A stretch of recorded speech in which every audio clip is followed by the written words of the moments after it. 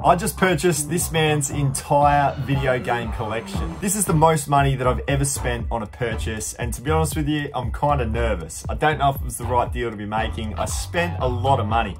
Stick around to the end of the video. I'll show you exactly how much I spent and what I think I can make in profit once all these video games go on to sell. What I'm going to do in this video today is take you through every single one of the 11 different video game categories that I was able to source items in, and I'll show you what some of the good ones are that hopefully you can find when you're out on the hunt next. So, first category that we're going to get into is the Xbox. So all up, there was actually a total of 47 Xbox games, and I was only actually able to go and list up 18 of them onto my eBay store because I was setting a benchmark of $15 plus, and 29 of those games didn't quite reach that mark. So the Xbox games are always typically a video game category that doesn't sell that well for me. There aren't too many grails in the category, but it was still really nice to get a big allotment of 29 that I can put together with an Xbox console, maybe a 360 down the line, and make some decent money out of it. So it's not a lost cause, it's just games that I'm going to be putting to the side until I get that console to bundle up. But out of the 18 games, there was $395 worth of revenue to come out of it. Some of the really good games in the mix, Hunted was a really good game, number one at $45. It was $45 because it was brand new and sealed. Destroy All Humans, that was $30. And then there were a few others around that sort of $20 to $25 price point. The PlayStation 3 was the next category, and there was actually only 5 games. It was a really small allotment of PS3, and that's okay because I don't really have too many grails that I've found in the past in the PlayStation 3 category. So out of the 5 games, there was just one for $15, MotoGP 08. I've listed that up for 15, but the rest I'm just going to put aside again for yet another bundle. The PlayStation 2 games though, there were a whole lot more of those, and it was really cool to see so many. A total of 44 PlayStation 2 games that came through. It was $215 worth of revenue for 10 of those video games, so working on about an average sale price of $21.50. Some of the best PlayStation 2 games that I was able to find was Tomb Raider, that was $25. Starsky and Hutch was worth about $30. But the best of the bunch was Extermination. I actually hadn't heard of the game Extermination, never used to play it. So for $40, I thought that was pretty unique. Hadn't seen or heard of that one before. So to see it go for 40 bucks, I'm pretty excited about that. This is where things really start to heat up though. I have a bunch of PlayStation 1 games in this haul. There were a total of 32 items and they were all in great condition. I've got to say, the condition of all of these games have been excellent so far. And I don't think there's any fake games in there, which was an initial concern when I went ahead with the purchase. I was unsure if they were genuine, but through speaking to a few people in the community, the first one obviously being Figsy. He's got an awesome channel. Make sure you go and check him out. He helped me a lot with my confidence in going ahead with this purchase, so thank you very much, mate. But we've got the PS1s to have a quick look at. There were 32 of them. The value of the PlayStation 1s, it's one of the best categories I love to sell. A total value of $1,400. So many good games. I was able to list all of them up. The best that I've got in the bunch, I'm actually putting Kingsley's Adventure at number 5, only because I had a bad copy. There was a genuine deep crack in the disc, and it was still able to go on to sell for $60, which I thought was pretty crazy. But it does go for about $160 if it's in good condition. I had a couple of Metal Gear Solids and special missions as well for Metal Gear Solid. 2 of those have already gone on to sell, but they're worth about $90 each. Wu-Tang Taste the Pain, that's worth about $100. Resident Evil's $100, and Vagrant Story, you can get a little over $100, and that was the best PS1 game that I got. So some crazy money in the PlayStation games. After what was a pretty slow start with the PS3, PS2, and Xbox, we've been able to pick it up here with the PlayStation 1s. Now, personally, as a kid, I really only played with the PlayStation and the Xbox. That was it. That was my childhood. All of these other categories are games and consoles that I have personally never played before. We're going to have a look now at the Sega Genesis. This is some real old school type gaming, some real retro gaming from the 1980s.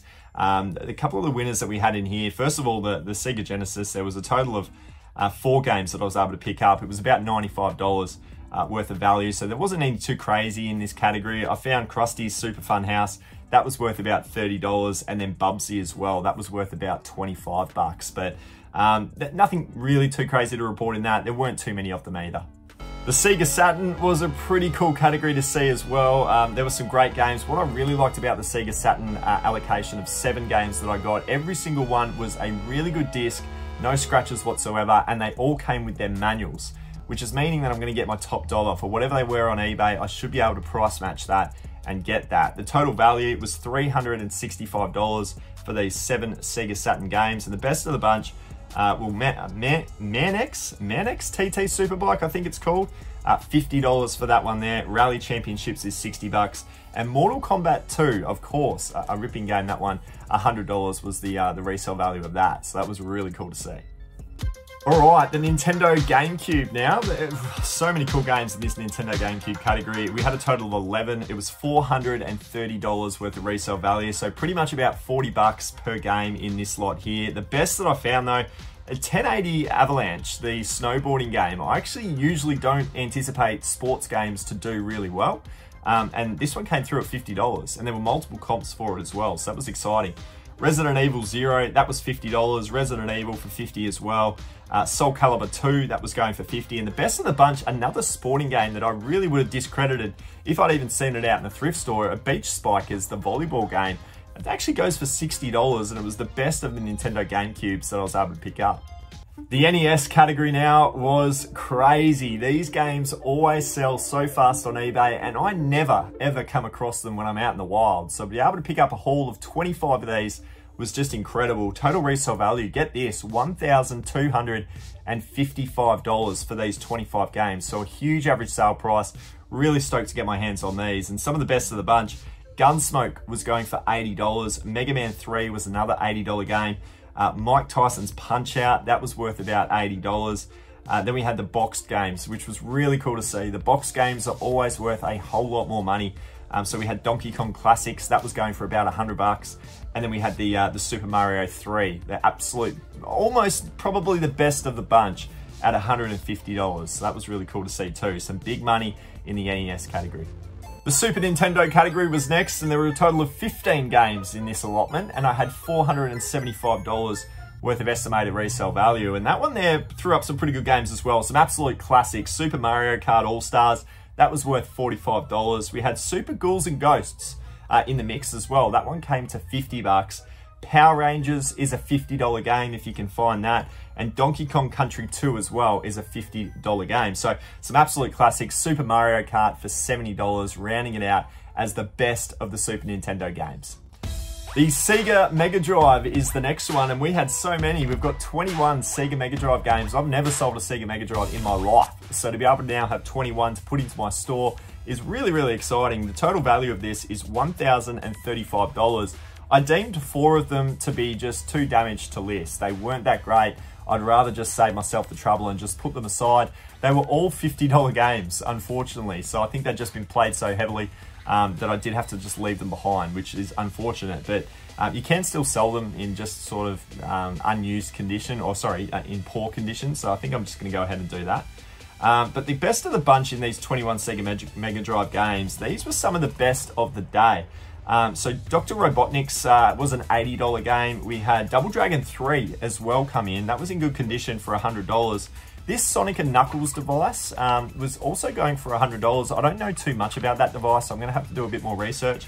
But there was $100 in that. And then the 2 absolute classics on the Sega Mega Drive. Some really rare games, these. We've got Sparkster for $120.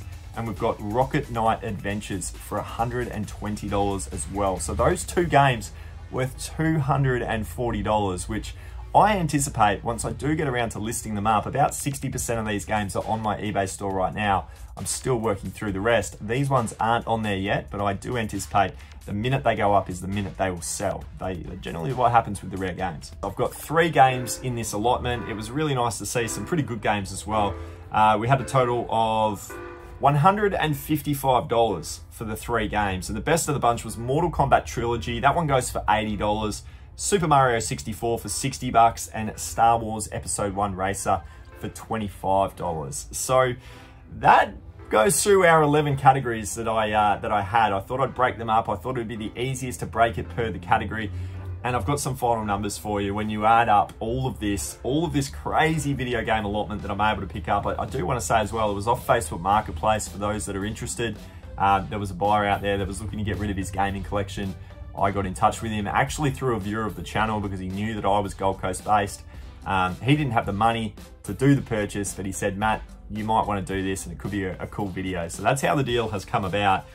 The total estimated resale value, when you add up all of those figures, I've got the numbers here, it works out to an average sale price of $40 per game for all of the games. Now, there were so many spare PlayStation 2 games and Xbox games, so out of the 218 games, there's 147 that I'm going to go on to list, and then the remaining sort of 60 to 70 games will just go into bundles with consoles.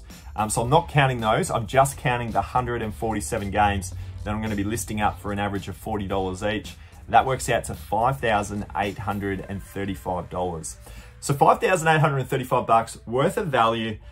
What have I actually paid to get my hands on this? Drum roll, I paid $1,000, which is the most I've ever paid. I think the most has ever been about $600 in the past. So as you can see, spending $1,000 on this lot of games was very nerve-wracking to say the least. But having seen the quality of these games and the great titles, and the fact that a lot of them do have their manuals and they are in really good condition, ready for resale, I think I should be able to get close to this $5,800, and that's gonna leave me with a profit of around about $2,500. So $2,500 grand for $1,000 purchase.